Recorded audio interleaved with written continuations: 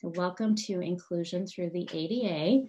Today we're going to talk about the interactive process under the Americans with Disabilities Act, the Job Accommodation Network, as well as digital accessibility.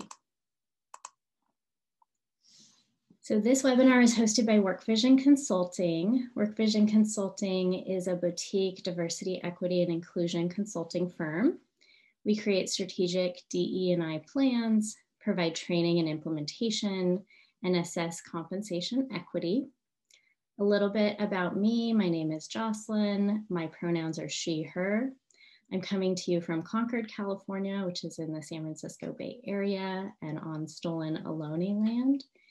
And today I will be doing picture descriptions for anyone who is blind or sight impaired. And we also have closed captions on the webinar today. So here we have a picture of me. I'm standing in front of a blue door wearing a blue dress. It's a picture about mid-arm up, and I have pink lipstick on. And if you don't hear me do a description on a slide, that's because there is no picture and it's just text, and I will be reading all the text on the slides. So today, some ground rules. We will be having the Q&A as well as the chat available. So if you would like to introduce yourself in the chat, feel free to do that. If you want to include your LinkedIn profile to connect with anyone that's on this webinar, that would be great. But we do ask that you be respectful and don't include any spam or any hateful language or anything else that might be disrespectful within the chat or the Q&A. If you do have questions, put those in the Q&A. We have Karen here who will be monitoring that Q&A, and she can shout those out during the webinar, or at the end, we'll have a little bit of time for questions as well. If there's any questions we don't get to during the presentation, because we do have a lot of content today that we're going to be going through in this 30-minute presentation, we will answer those questions afterwards. So we'll either reach out to you directly, or we may include those answers in the follow-up email if they seem relevant to the larger group. The other ground rules include being open. So be open to learning today. Hopefully you will find a lot of really valuable information. Also acknowledge your privilege. So doing diversity, equity, and inclusion work, it's important to acknowledge where you have privilege and maybe where that privilege can help to further this work. And then lastly, always keep learning. No one knows everything, but together we know a lot. I just love that because, you know, on this topic, there's a lot of pieces that I know about the ADA and disability inclusion, but there's a lot of things that I don't know. And so today on the webinar, we have Ablr, Kim Casey and John Samuel are here, and they're gonna talk a little bit more about the digital accessibility piece. And I'm really excited to have them share their information as well as the services that they provide. This week, the Americans with Disabilities Act turned 31. So on Monday was the 31st anniversary of the ADA. And I'm going to talk about what the ADA includes. What is the ADA? The ADA is a civil rights law that was implemented to prohibit discrimination against people with disabilities. And there are 5 titles in the law. Today, we will focus on employment and communications. So for employment, this is ensuring equal employment opportunities in the workplace. This includes candidates and employees. And for employees, we want to look at all aspects of the life cycle. So that's from the onboarding to training to promotions and much more. So that's going to be everything within the employee life cycle. Here we have a picture of a woman. She is white with light brown hair, and she is working on her laptop. She is wearing headphones, and she's sitting with her dog who she is petting. Next, I'll talk about the communications piece. So this includes features such as telephone relay services, closed captioning, audio descriptions, and more. This is looking at all the different ways that we communicate and ensuring that they're accessible. So we also call this digital accessibility. And this overlaps with workplace accessibility because we want to ensure that the systems that we're using to communicate with employees are accessible. So things like we want to make sure our website is accessible for employees to use, as well as the employment application, which I'll talk a little bit about later. Here we have a picture of a person with, it's a picture of their hands, and they're using an assistive device on their computer. So what is a disability? Today, we're going to use the context of the ADA to define what a disability is. There are a lot of different ways we can define disabilities, and historically that has changed over time, but we're going to stick with this definition for today. So in the context of the ADA, disabled is a legal term versus a medical one. And the ADA defines a person with a disability as someone who has a physical or mental impairment that substantially limits one or more major life activities. What is a disability? There are different types of disabilities, and here I've put 6 categories that we can put them into. The first being physical and mobility disabilities. Next, blindness or sight impaired. Then we have deafness or hard of hearing. We have cognitive disabilities, psychological disabilities, and lastly, invisible or chronic illnesses. So with employment, providing equal employment opportunities is the law, but it is also important for true inclusion at work. So we know that 61 million adults in the United States live with a disability, and many of those people with disabilities are unemployed or underemployed. And this can be because of barriers to entry into the workforce, or once they get in the workforce, they may have, things that they can't do or parts of their job they can't accomplish because they're not being accommodated properly. Here we have a picture of a group of 4 coworkers. They are at a bar enjoying beers together. Some of them have physical disabilities we can see. One is in a wheelchair and one just has one leg. Next, I want to talk about the interactive process. So under the ADA, the interactive process is required when an employee or candidate comes to you and asks for a disability, or if you notice that a disability may be needed. And so I'll talk a little bit about some examples of interactive processes that I've done with real employees. These examples are real and most of the details are as they were. However, I have changed their names. So this example is Fran, who works as a marketing director for a small company that has 45 employees and an open office floor plan. She typically answers the phone on speaker to be able to use her hearing aids. Now this accommodation was brought just at the beginning of this year. And so most of all of the employees had been pretty much working 100% remotely for the previous year. And so when Fran was working remotely at her home, she was able to answer her phone on speaker and take her calls that way and leave her hearing devices in. But when she had been at the office, she had had to remove her hearing aids to be able to answer the phone, and then she wasn't able to hear a lot of the phone call.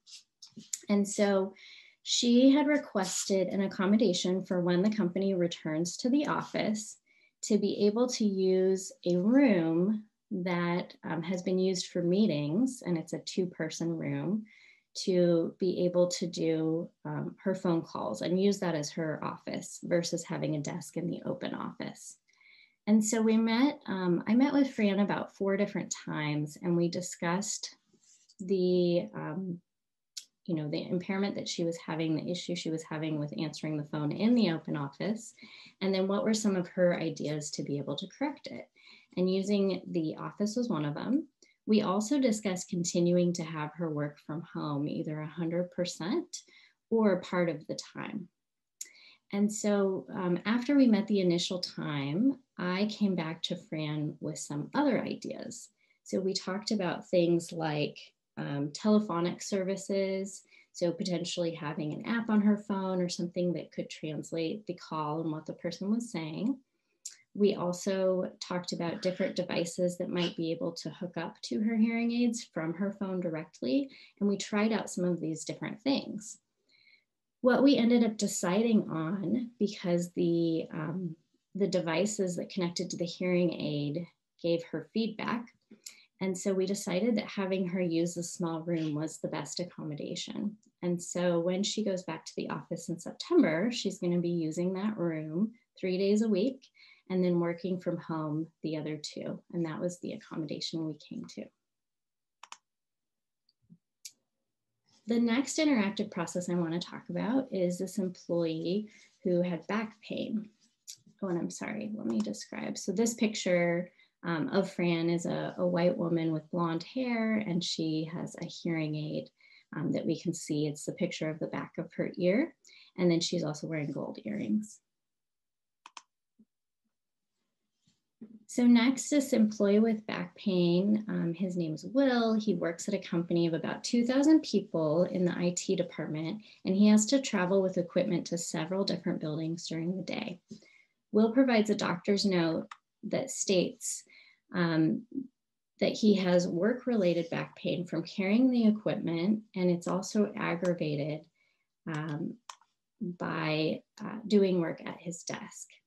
And so with this, Will had provided a doctor's note. So one of the things is that with the interactive process, depending on your employer process and policies, you can require a doctor's note for all ADA accommodations or some of them.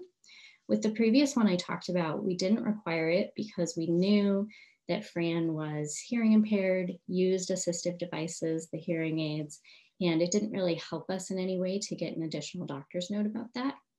However, with this example, because Will's back pain, it's something that we can't really see how it's impacting him, and there's a lot of different accommodations.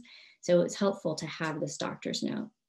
The doctor's note suggested that the employer provide a specific backpack, a specific type of backpack to be able to carry the equipment, as well as a new desk chair to help with the aggravation that's happening while the employee is sitting at their desk. We also did an ergonomic adjustment. So we assessed the height of the desk and the computer and everything to make sure that it worked properly for Will. In this, the first meeting I had with Will, we talked about what his recommendations were based on the doctor's note, and that he would look up some items that he thought would be helpful with the backpack and the chair. And he sent those to me. And then we looked at those items and they were quite expensive. So what I did is I took that information and I found some equivalent items that were a little less expensive and proposed those to Will. And we were able to agree on a backpack and a chair that would work for this back pain.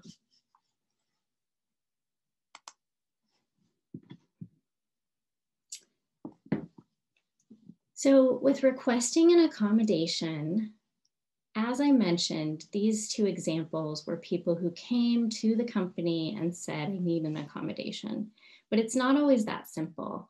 Sometimes employees will say other things that might be indicators that you should ask more questions to find out if they need an ADA accommodation. So some examples are an employee saying, I am having trouble making it to work on time. I'm having trouble sleeping. I have pain when I sit at my computer. I'm having trouble hearing in meetings. Or an employee that is suddenly not producing the quality of work that you're used to. These are all things that could indicate someone might need an ADA accommodation.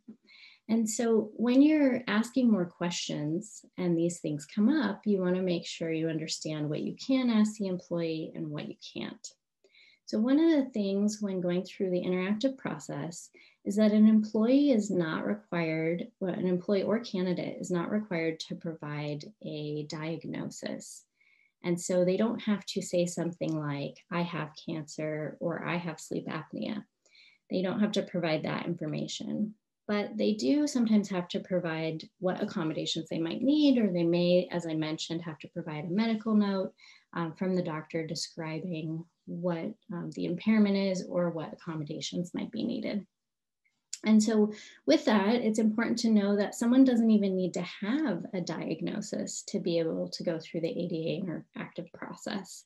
So a personal example is that I have chronic pain as well as an unknown allergy to food. And so in the past, I've gone through a process to get intermittent leaves of absence when I had a flare-up of this allergy. And so that's something where I've gone to the doctor and they haven't been able to diagnose what is wrong, but they know that this symptom is happening. So an employee that has symptoms but doesn't have a diagnosis can still go through this process. The other piece that's important to note is an employee can disclose their diagnosis if they want to. You don't have to stop them from doing that. So it's really their prerogative of what they want to share with you, but they're not required to, and they should never feel like they have to.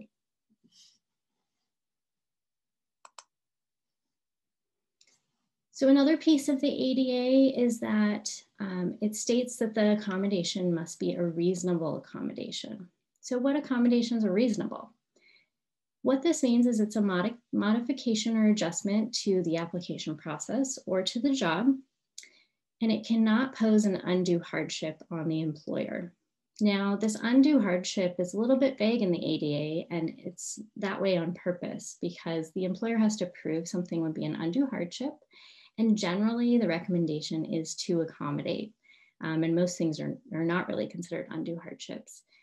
With that, as I mentioned with the example for Will, there was equipment that was being requested by him that was a little bit more expensive than we thought we needed to spend. And so we did work to look for something that was less expensive. But if we hadn't found anything, we would have provided that equipment. The equipment can be assistive devices to do the job, but it does not need to be a personal assistive device. So an example of that is like a cane or hearing aids. And as I mentioned, an accommodation can be a leave of absence. This can be intermittent or continuous. Now, some companies may have other medical leaves of absence that apply where it wouldn't necessarily need to be under the ADA, for example, family and medical leave. But if that type of leave of absence does not apply because the employer is too small or exempt for another reason, it's great to be able to look at the ADA and provide leaves of absence there.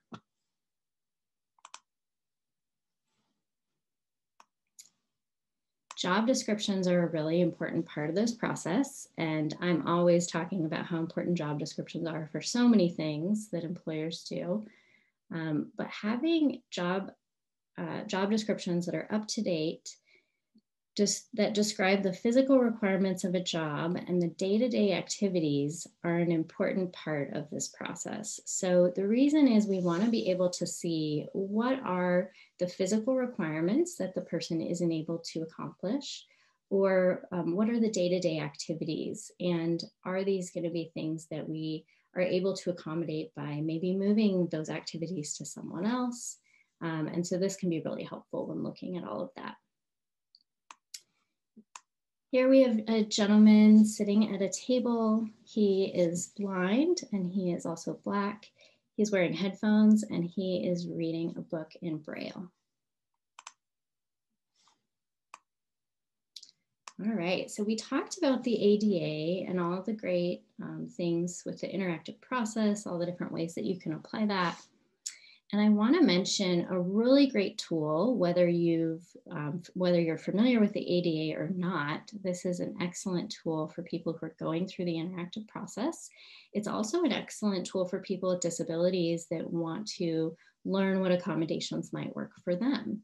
So the Job Accommodation Network, also called JAN, and the website for this is askjan.org.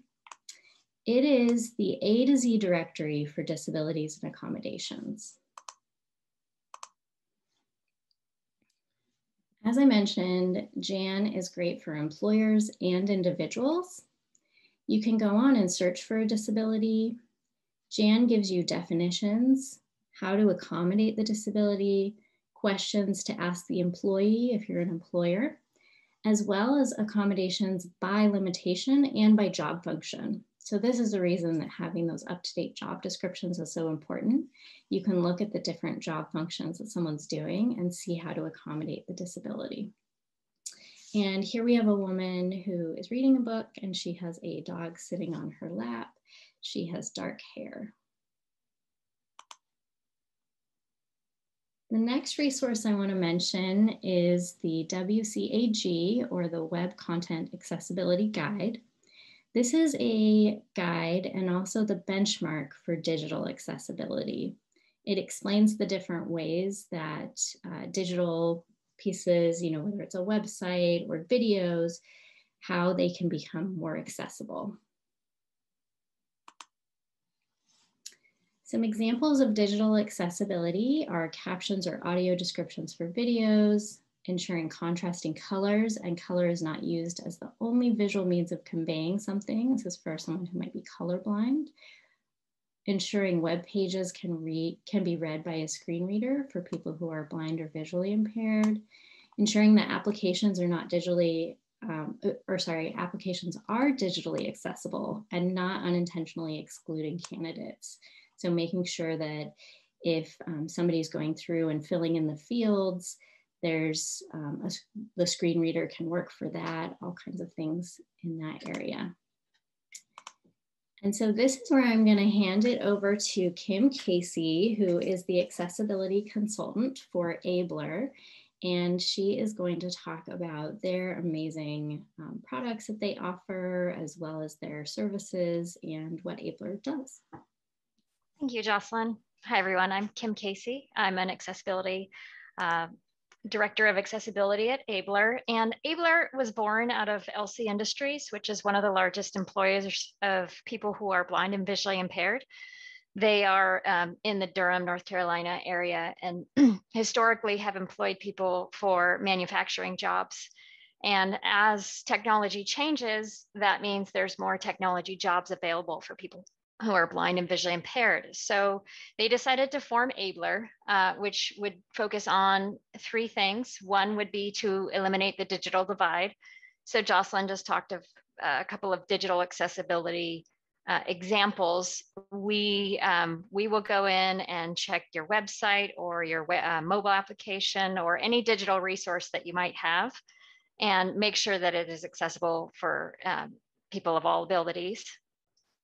We also work a little bit with changing mindsets of people and organizations, and that includes we have training modules, little training courses, and we also provide disability inclusion consulting services.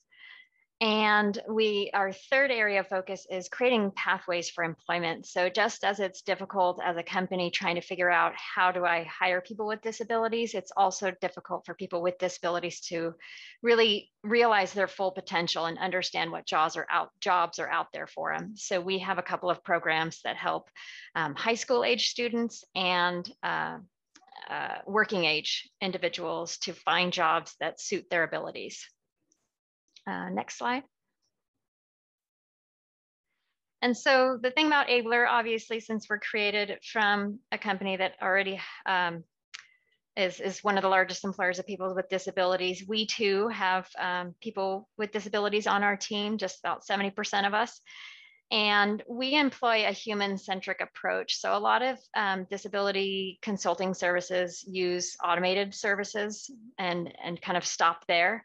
What we like to do is have people with the actual disabilities test the digital resources or try out a job or something, anything, just to get an actual user experience. And so that we can provide that end user perspective to people.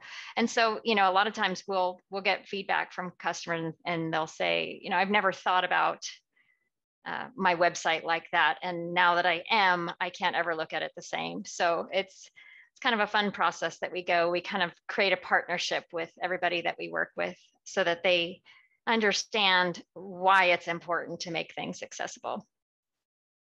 Next slide.